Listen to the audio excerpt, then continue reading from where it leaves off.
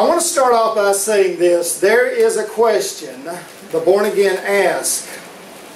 All born again ask one particular question.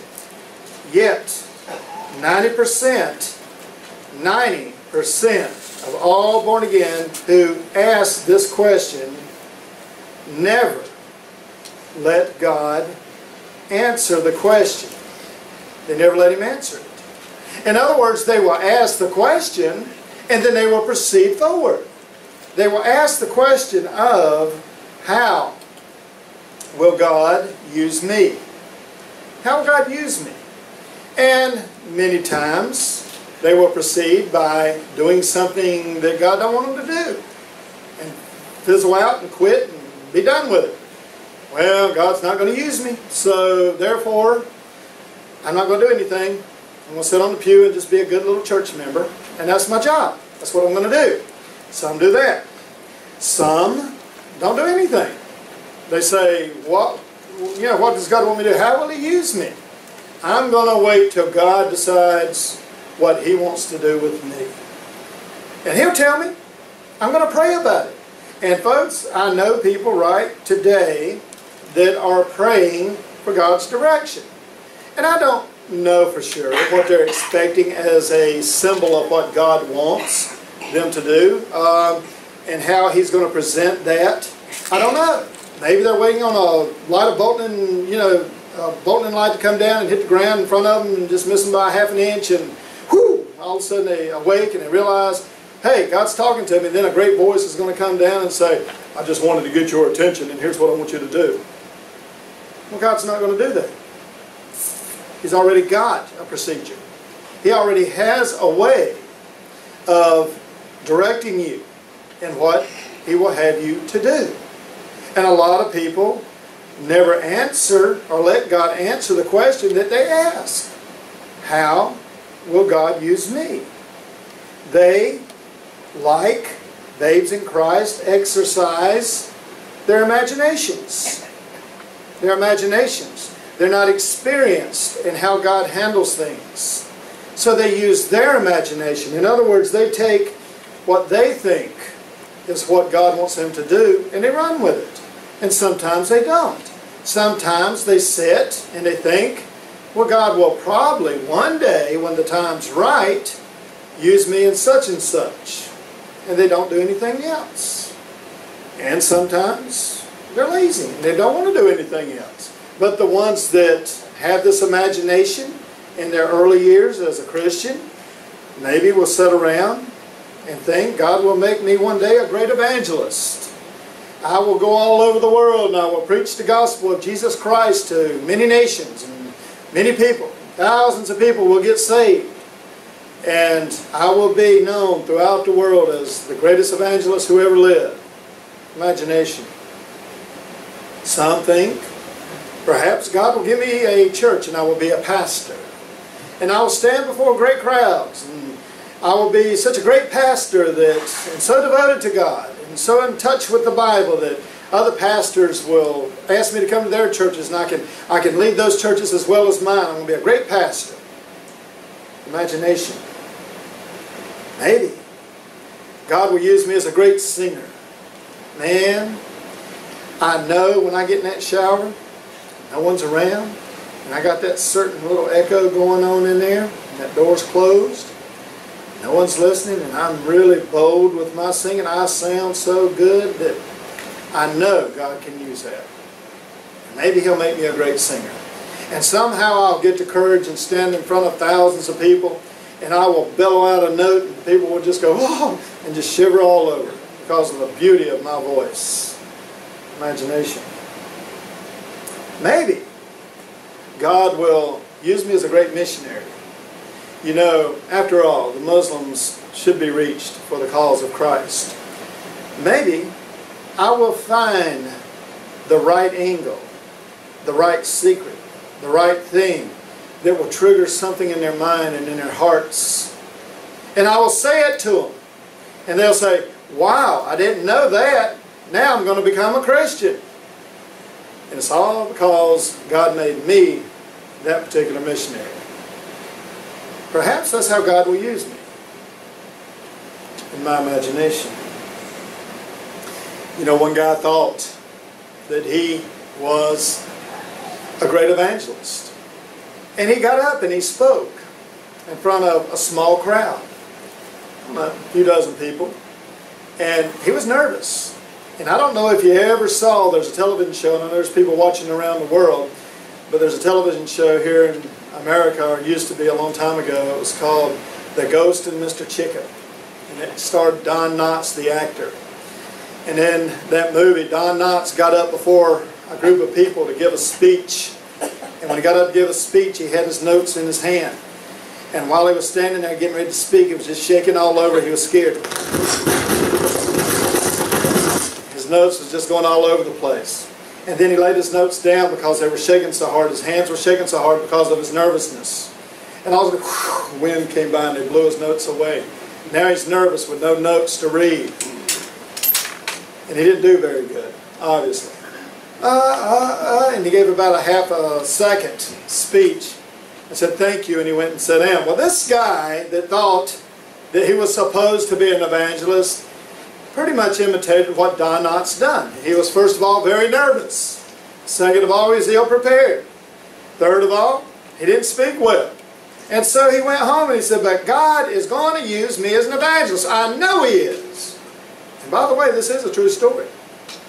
It happened in a Baptist church in the South somewhere, which I won't tell you where. And he said, I'm going to be a great evangelist. Whatever I have to do, I'm going to work on it. And so he started watching television evangelists, studying them, their body language, how they presented things, and the way they read, and the way they looked into the camera when they would talk and speak, and the fire that was inside of them, and the hand motions that they would use. And one particular one stood out, of course, Billy Graham. Stood out to him more than the other evangelists. And he said, if I'm going to be a great evangelist, maybe that needs to be the beginning of where I start. I'll start and be like Billy Graham, and then I'll surpass him and be better. And so he started to mimic Billy Graham's style of preaching. Plagiarism, in a sense. Now, one particular message he liked more than others. And he watched it. And he videotaped it. And he watched it again, and again, and again, and again, until he had memorized the whole entire message. And he said, now I'm ready. I'm going to go out, I'm going to preach a message. I know how to present it. I know what I need to do to get the people's attention. I'm going to do it just like Billy Graham. But then, when I master that, I'm going to build on it. And I'm going to get better. So he went out. And to this great group of people, this preacher finally told him, said, yes, I'll let you preach. This guy stood in front of probably about 900 people in this preacher's congregation. And he preached a message. Just so happened it was identical to the message that Billy Graham had preached. Now, most people there had never heard it. In fact, probably nobody had ever heard it. You know, the Billy Graham Classics are some that we watch occasionally, but not everybody watches. Well, he watched it, he studied it, he learned it, and he memorized it, and he preached that message verbatim. Didn't change one word. He even got the motions right. Doing his hand like Billy Graham, and how Billy Graham would stand like this sometimes, and stand like this sometimes, and he got all the motions just perfect. And people were going, amen, yes, amen. Cheering him on. Done great. Wonderful message. Of course, it had been preached by Billy Graham, but they didn't know it. And he was doing good. And then all of a sudden, he asked the choir, now I'm going to ask the choir, if they will, to stand and sing just as I am. Just as I am. Just like Billy Graham has at his crusades. And the choir stood up and they began to sing. And he was doing good until he got to one place. He had 900 people. They were all on one little single floor. And he preached. And he said this, well, they're coming down from all over the stadium tonight. Thousands and thousands of people coming down, he said, because he memorized it and he forgot to leave that part out. Then all of a sudden everybody said, that man plagiarized Billy Graham. His imagination that he could become a great evangelist was just his imagination. And he didn't have what it took. He couldn't be Billy Graham. Billy Graham is Billy Graham. And you are you. But how do you know what God's will is for you? Soon. Very soon after our salvation, if you will. In our new life, of where we are born again, we begin to try to manage our new life. We try to manage our new life. In other words, this is what I think God wants me to do. And we began to set out on a ministry, a destination, a goal, a path to follow by what we are doing to manage our new Christian life. We decide how much church we need. Well, I need to go 3 times a week. Yeah, I need to go Sunday night. I guess maybe I'll just go to Wednesday night and skip Sunday school. And I think that's best because I'll get enough, I'll understand enough. Then I can take that information and use it to do what my goals are to do for God. We decide how much church we need. We, not God. We know how much Bible we should need to do what we need to do. In other words, I'm going to preach, or I'm going to teach Sunday school, or I'm just going to witness. So the thing that I really need to highlight on in the Bible is how to witness. The Romans roads. And for those that don't know what that is, it is a procedure of how someone can get saved. You got Romans 3, Romans 6, and Romans 9, and it talks about different things. And Sunday nights we're studying that in case you want to be a part of it. So, they decide this much Bible, this part of the Bible is what I need. It's what we decide, not God. They say, I will study this, and the rest, well, let's just let the pastor give me that. And if I see that it connects with what I'm doing for God, I'll strike an interest, I'll listen to him. I'll hear him. But if he's preaching on something about Nebuchadnezzar or, something out of Ezekiel or something that don't really apply to me, then I'll let my mind wander during church and, I'll think about what I'm doing next week and I'll do whatever I need to do to settle things in my mind about things that's coming up. And I'll just, I'll half listen. I don't really need that after all. But I'll decide how much of the Bible I need and let the pastor give me the rest. And I will decide if he's given me what I need. And yes, before you judge what I'm saying, preachers should be men who can teach the Bible.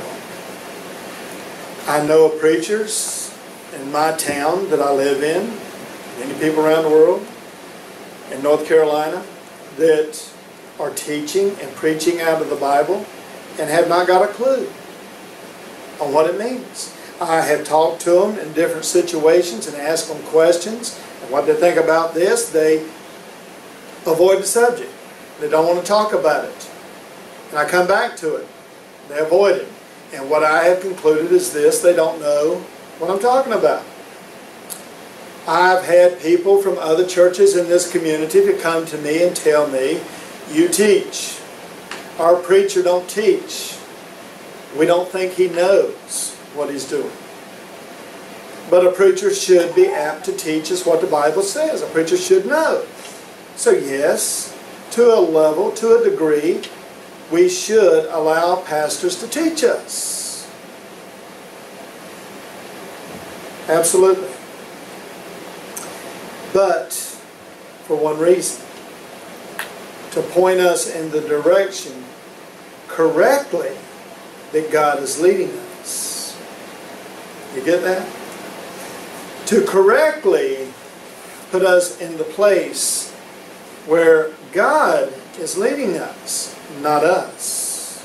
Not us. Some preachers that do what I spoke of don't know the Bible quite as good as they should in order to stand into a pulpit and preach and teach. In other words, I ought to be able to stand here and teach you pretty much any part of the Bible. And those that cannot do it, listen to this, I know for sure, are depending on your ignorance of the Bible to be able to do what they're doing. If you don't know the Bible well, they can fool you. They can tell you something different. So God wants you to know the Bible. He wants you to read it all. He wants you to know Genesis to Revelation. He wants you to have a regular Bible study, alone or together. But a regular Bible study to know the Word of God. Not just what you think you need to know. Sometimes you can read things and they don't make sense now, but suddenly, all of a sudden, they become knowledge to you in certain situations that you didn't think were going to come up. Amen? Amen. Some preachers depend on your ignorance of the Bible. And, as many people require, they in turn simply tickle your ears because that's all you want. Tickle my ears, preacher. Don't convict me. Don't give me information that's going to convict my heart and make me feel like I need to do something. I don't like that. That makes me uncomfortable. Tell your boss that at work. See what he tells you. Okay, I won't tell you what to do. I won't tell you what I need you to do. But do me a favor. Get in your car and go home. Don't come back. You need to know the Bible well so that God can lead you in the direction He wants you to go. It's awful quiet here today. Tickle my ears, preacher. Yeah, and I'll pay you to do it. I'll give you a big salary. What you need, $70,000? Don't you start no trouble. Don't you tell me I need to do this and this and this. Don't you talk about this, this, and this. But we're going to pay you well. Where's God at in all this? Amen. Amen. Pastors prepare you to serve God. That's what they do. Why? Because your imaginary ideas, when you're first born again, are speculations. Speculations. And we never serve God on speculations. That's not how we do what God wants us to do. By speculating, this is what God wants me to do. You don't do that. You do that, you're going down the wrong path. A good pastor prepares you to use, what did the verse say? A good work that began in you when you become born again. You see, God placed the good work in you already. The minute that you become a born-again Christian, God has already placed a purpose for you. He already has a desire. He already has a job. He already has a will for you in your life. He already knows what your path is. But most of us never find that path because we're speculating what God wants us to do on our own imaginations. We don't study the Bible. We don't learn the Bible. And I promise you, God will not use a novice. If you don't know this Bible well enough, God will not use you. You learn it, and through it is how you learn what God wants you to do. The reason this church is here is because of verses that came out of this Bible. There were 4 of them. I read them, and I was confident what God wanted. Had I never read them, I would have speculated the rest of my life. Oh, I'd have been doing something. I mean, it takes a willing heart, obviously, and if you don't have a willing heart, there's no beginning.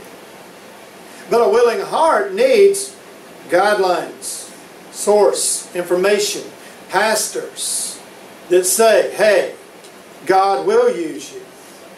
This is what the Bible said. God used this woman at the well who was not a well-known, reputable citizen. Okay? She was known as the worst citizen. God used Zacchaeus, a little tax collector that nobody liked. God will use you. And pastors need to let you know that and prepare you for that and tell you how God has done this time and time again. But then it's up to you to decide what God has in store for you by the good work that He has already started in you once you become born again. Many people have been born again for 20, 30, 40 years and still have not acted on the good work that God has given them. And that's a shame. The good work. Not good life. It didn't say that. It said the good work. Pastors prepare you for this, and then you're supposed to go out and find it. And you use the good work that began when you become born again to do what God wants you to do. That good work only comes through Christ, not the pastor and not your imagination. I've had people come up to me and say, preacher, I think God is calling me to blah, blah, blah. Okay? Whatever. Should I do that? If God called you to do it, by all means. What do you think? Folks, honestly, does it really matter what I think if God told you to do it? Amen. No. Does it really matter? No. You could be lying to me. I don't know. Maybe you're trying me out. Maybe you're running a little test. Well, the preacher says that that's what God wants. That's probably what God wants. Then you're depending on me to tell you what God wants you to do. That's not my job. That's not anybody's job. Christ has already put a good work in you. And it's no one's job to find it but yours. Christ is where we get confidence in serving. Did you know that? Nowhere else. One time I was on the back of a fire truck. And a lot of people in my church here know that I was at the fire, or was with the fire department for years, city fire department. And we had, I think, 13, maybe 14 stations in Wilmington, North Carolina. And I was at a particular station, and we always had a Sunday service. Thank God. You know, we had a fire chief that was a Christian and allowed it. And they asked me to be like a pastor for the fire department. Some would say chaplain, but this was a volunteer thing. I wasn't a paid chaplain. I was more of a pastor for the fire department. And they asked me, will you lead us in services? And I said, absolutely. And a lot of these guys I have seen do some of the most heinous things you have ever seen in your life. Firemen are a special breed. Okay? They're crazy. I mean, anybody that's going to run into something that everybody's running out of has got to be crazy. I mean, the building's on fire. Man, it's about to fall down. It's burning. Let's get in there. But anyway, I knew these guys. I knew their families. I knew them well. Good people. But I got a little nervous. And I said on the back of this fire truck, going to headquarters to present a message to all 13 of these stations that were coming to headquarters, okay, for a Sunday message. I was thinking, this is a little nerve-wracking. What am I going to say? I've got to come up with something that's going to be entertaining, perhaps, get them laughing, and then tell them this and this. And I said, God, I'm just too nervous. you know, these are people I know. It's like preaching to your family. You know, your family is sitting there looking at you like, who you tell them what, you know. And it's hard. I mean, parents, you know, okay?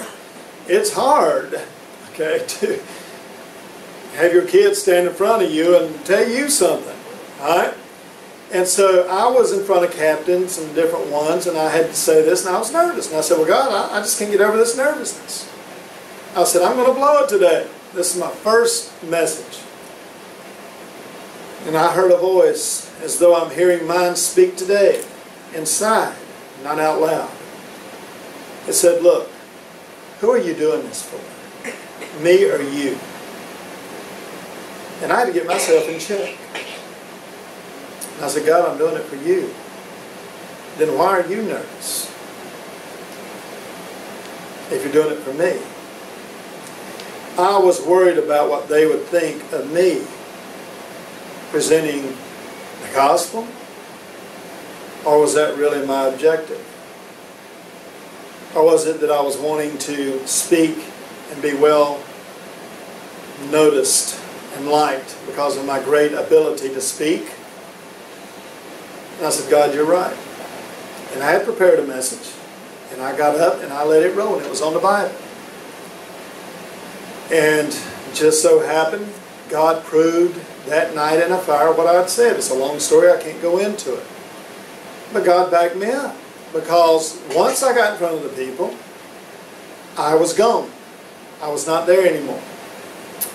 God's representative, God's servant was there. And that's what I do every time I get in front of a group of people to speak. I don't worry about me. I have confidence. I have boldness, because that's what God wants me to do.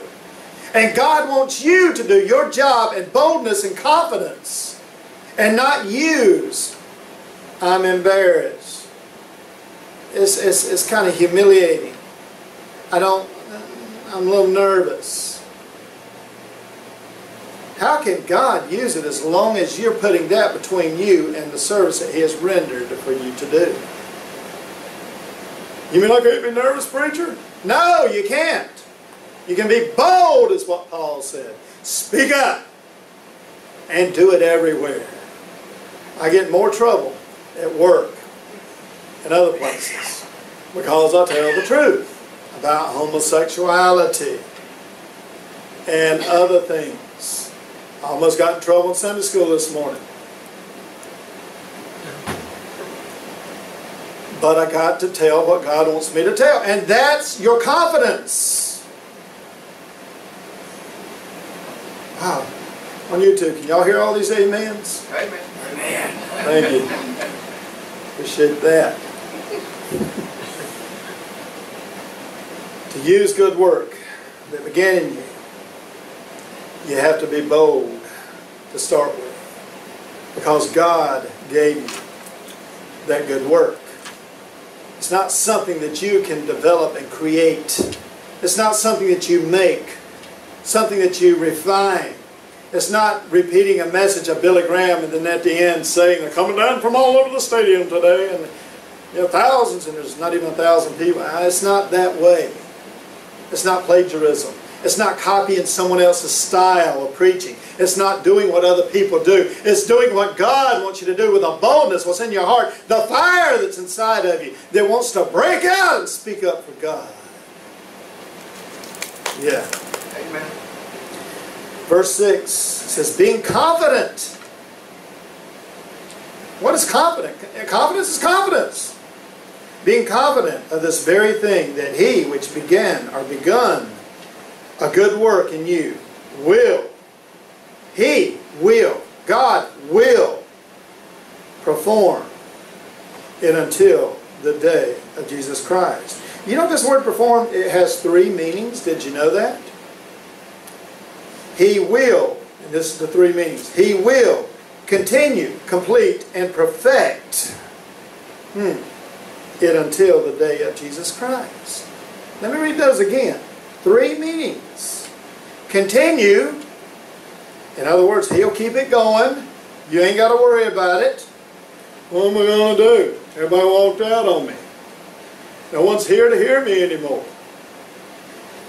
I know how that feels. When we began the church, we had lots of people come and go. Leroy and Brenda's here, and there's been times it was just me and Brendan, Leroy, and Teresa. And Brenda, did I preach any different? Nope. They walked out on me. But God gave me something to continue on with. That fire was still there. I preached to Brenda and Leroy just like there was 1,000 people in front of me preaching. Right now we're reaching thousands of people. Thousands. And my preaching style hadn't changed one bit because it's about God. It says continue and complete. I want to think, and I even asked Leroy the other day, yesterday in fact, is my preaching style changed a little bit? And he said, yeah, a little bit. I want to think that I'm getting a little better at it. I'm getting a little more knowledgeable of things of the Bible.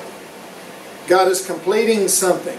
He's brought this, this, and this together to bring me here so that now I can preach this message where back here I couldn't do it. Now I can. He's completing something.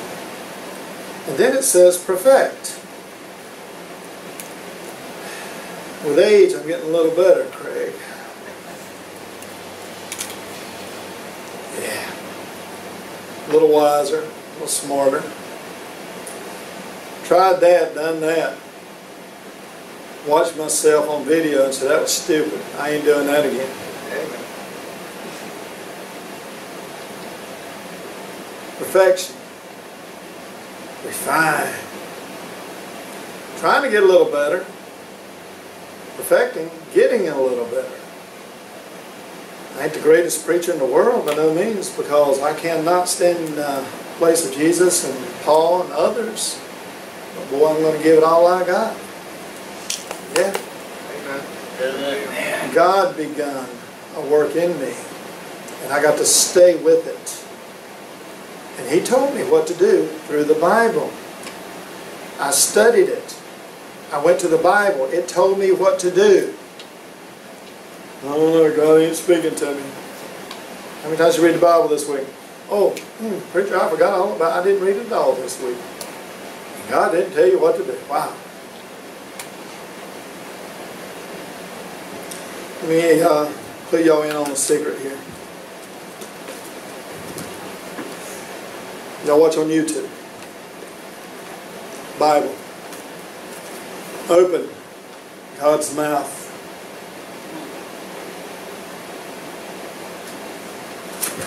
Close God's mouth. God's Word speaking to you through the Bible. You ain't willing to read it? Don't sulk and pout. Just say, I'm lazy. I don't want to read the Bible. I don't want to know really what God wants me to do. But God has already begun a new work. A good work. A great work. Something wonderful. I don't know what it is, preacher. It's been 45 years and I still don't know what it is. And you ain't doing what you need to be doing to find out. Preacher, you mean today? No, I'm not. I'm giving you some valuable information that will help you to be what God wants you to be, so that you can be blessed and happy and at peace with God. Christ is where we get confidence. Christ must be the power in the vessel. You know, I can take an old cracked clay pot, pour water in there, and those big cracks in that clay pot, it'll leak, won't it? Because the water inside of that vessel is depending on that vessel, isn't it? But if God is that water, He has the power to go into that clay pot and not leak out, but to stay right inside of it. He began a new work in you. It's in you. It's not going to leak out. It's there. He wants to complete it, make it perfect. It's staying right there because it's His power in that vessel. It's not yours. Stop tapping in on your power. tap in on His power that's inside of you to do the good work. Get it? Amen. You know, Elijah went to a widow in Zarephath, and she had already run out of oil and flour. And Elijah was a bold rascal. He went up to her and said, "Hey, make me a cake of bread. I'm hungry." She said, "Oh, but I just got a little bit left. I got a little bit of oil and I got a little bit of flour." He said, "If I make you a cake of bread, then me and my son are going to starve to death." Now, what would you do if someone told you that? And this poor woman has done everything she could. She's worked hard all her life. She has run out of everything, no more resources, and she told you, all we got left is one little morsel of bread. Me and my son, if we don't eat that, then we're going to starve to death. What would you do? You'd say, "Well, I shouldn't even ask. I'm sorry, I feel bad. Go ahead and eat it and make it." You know what he done? He said, "Okay, go make me a cake of bread then." And I thought, what boldness. What boldness to tell her anyway, even if you're going to starve to death, go do it. And you know, this widow looked at him, said, "Okay, never seen such boldness. Don't know what kind of man you really are. But, okay." And guess what happened? The big old clay pot of flour never ran out. And the craft of oil never ran out. It just kept producing, kept producing. And they ate thousands and thousands and thousands of cakes of bread as a result. Because she'd done what God wanted her to do, and the power that was within God kept things going. Just like it can inside of you with a good work that God has already placed in you and given you. That's good news, folks. The born again must let Christ be the leading power inside of them. Not their speculations or their imaginations or their wants. God must be the power in them. We must remember we are born again a second time unto God. Yeah. Rebirth means everything now is past. It's over. Doesn't matter what people think about you. Doesn't matter what you've done. You're reborn. You're ready to start all over again. A new work, a good work has begun in you. Once you become born again, you can be what God wants you to be by the power in the vessel. Isn't that good news? Once our new life begins, be assured our Father wants His thoughts and His ways to become what defines us. Us. He wants us to inherit His ways. Chapter 2, verse 5 of Phillipians says, "Let this mind be in you, which is also in Christ Jesus." Same mind. In other words, start to think like God thinks. And how do you think like God thinks? You know God by the Bible. You know what this tells us? God's personality, the way He thinks. How many of you in Sunday school, and I know on YouTube y'all can't see this, but how many of you in Sunday school have learned more about God's personality based on our study in the Bible? You know more about God's personality, right? Amen. And that's what this does. A mind is in you now that is in God. That's what He wants. God began a new work, a good work, or a work that defines His ways and His thoughts in you. And God alone knows even the thoughts that you had in your past and what hinders you. Other than you, God alone is the only one that knows everything that you've ever done. And God knows how to fix that and make you something different. God alone, no one else. You know, Rachel, I can't cover up things. God can erase them. It's amazing. Remember the woman at the well? It's like He erased her past. Everyone still knew what she done, but somehow it didn't matter anymore. God can do that. A good work began in her. God alone can correctly direct your path then, right? No one else, including you. It all comes and starts when you become born again. How? You're a sinner. Just tell God the truth about that. God, I am a sinner. I've done a lot of things that I'm not proud of. Somehow, God, there's something inside of me that convinces me you still love me. Don't know why you would, but you do. And God, will you forgive me? His answer would be, yes, I will. Will you take me? His answer would be, yes, I will. I'll take you. Can I start again, God? Yes, you can. You can start again. It's called born again. God will forgive you of your sins. He died to pay for them so that they're gone, so that you can be a new creation in Him without your sinful past. He rose again the third day to sustain it and represent it and secure it. And all you have to do is have faith and receive it as a gift. And folks, I don't know what could be easier than doing that. But it has to be sincere. Sincere. And if you can do that, right here, today, right now, you can receive Jesus Christ as your Savior.